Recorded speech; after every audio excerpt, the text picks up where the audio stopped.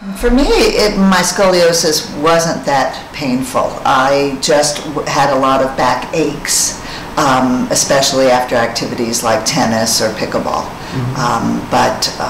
I wouldn't say when you talk about degrees of pain that I was ever in severe pain. My scoliosis also included the foramens being clogged, and I ended up with a pinched nerve that went down my leg. And that's when I discovered my scoliosis. So I did have some surgery to release the tension on that nerve. But for me, scoliosis was more like lack of movement. I felt like I was all really wound up very, very tight and no freedom of movement.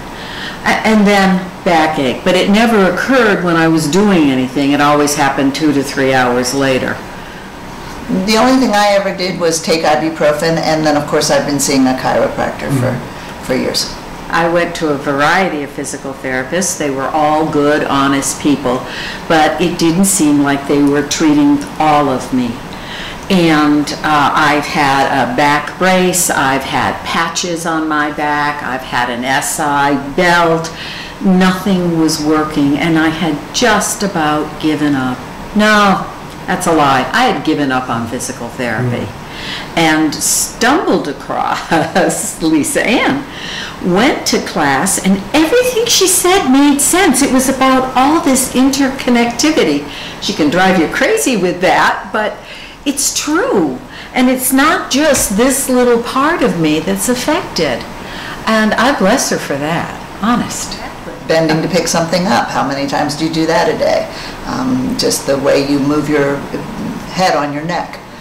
If you think about that, even not every time, but at least a few times a day, it's going to eventually become more natural for you to do it the right way. Walking, imagining that box on your head and pushing up into it. Sitting, I don't sit now. I do not take a seat without thinking Lisa Ann's voice about how I'm supposed to sit and get myself settled into my pelvic region. Yes, exactly right. You hit it on the head. It's worth a try if you're in pain and you've been doing the same old thing that you think everyone else is telling you to. It certainly, there's nothing in it that is at all difficult to do or makes you feel that you're bad for not doing it. It just, like Evie said, it just all makes sense. It makes sense. It's doable every single day. And it's simple words, 2 simple words. It works.